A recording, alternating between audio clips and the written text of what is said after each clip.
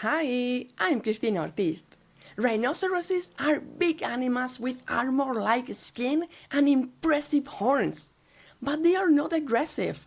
They only become defensive when they feel threatened. Yet, most rhinoceros species are critically endangered.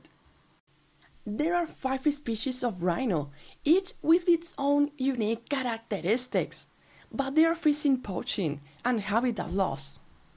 Humans poach rhinos to sell their horns on the black market. Even though rhinoceros' horns can grow back, the poachers kill them and then cut off their horns.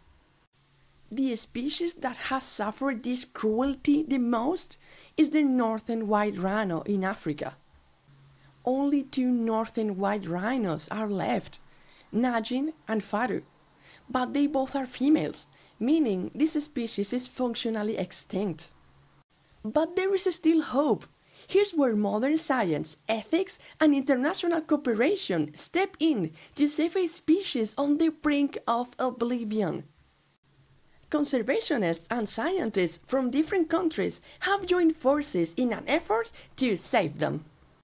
Pioneering scientific projects in assisted reproduction are currently underway.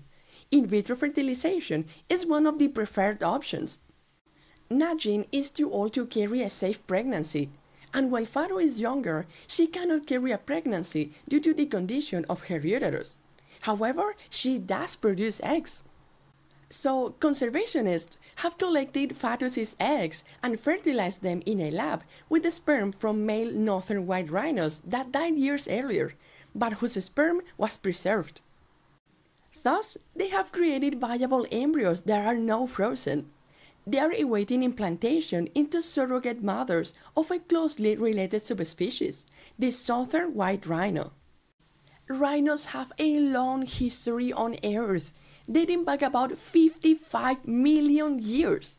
Their ancestors appeared shortly after the dinosaurs and long before humans.